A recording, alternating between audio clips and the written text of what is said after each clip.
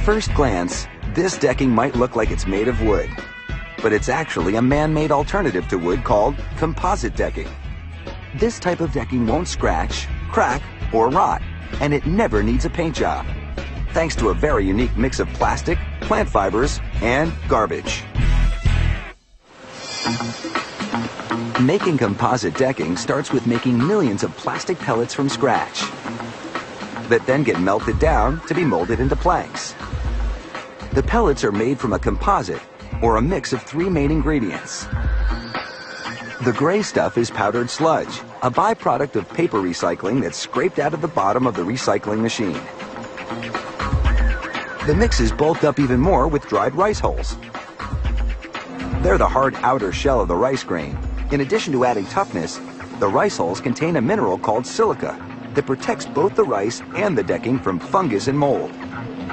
The final ingredient is tough, high-density polyethylene plastic, the same stuff used to make milk jugs.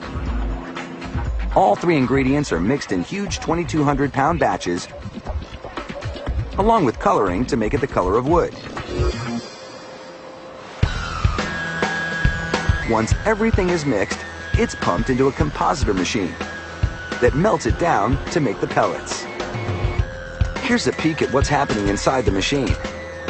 The melted composite is forced through a die that spits it out like long strands of chocolate spaghetti. The color is actually mahogany, like mahogany wood. Melting everything together and forcing it through a die like this is the only way to get an even mix of color and ingredients throughout the decking.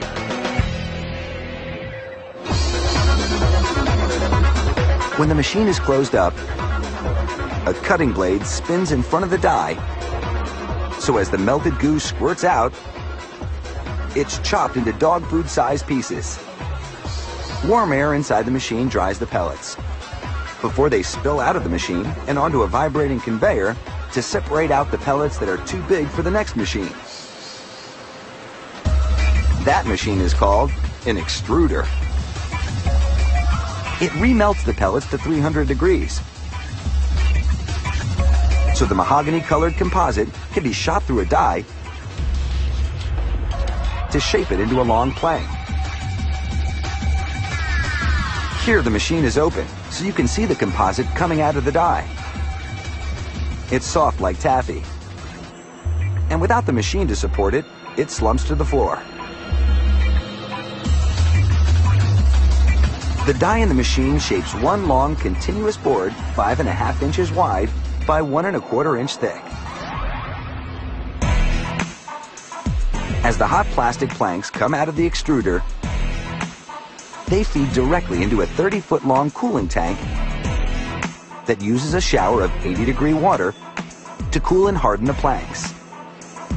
Vacuum pressure inside the tank helps the composite hold its shape while it cools. At the end of the 30-foot ride, the plastic composite is as stiff as a board.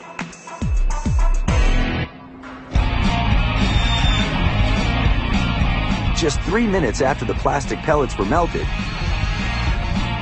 the long plank is rock solid and ready to feed into a saw that chops the one continuous plank into individual boards. The saw can be set to cut boards of any length. These ones are 12 feet long, a common length for decking material. Now you can see the planks are hollow inside, which helps cut down on the weight. After the boards are cut, they head for one last machine that squeezes them under a rapidly spinning steel brush to scratch a wood-like texture into the surface.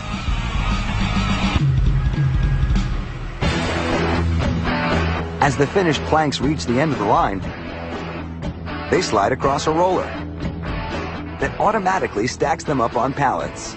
But before they ship out, random samples are tested for strength and durability. A press bears down with more and more pressure until the board snaps. These boards hold up under more than 1,200 pounds of pressure, which is more than enough to support a hot tub or anything else you'd put on your deck.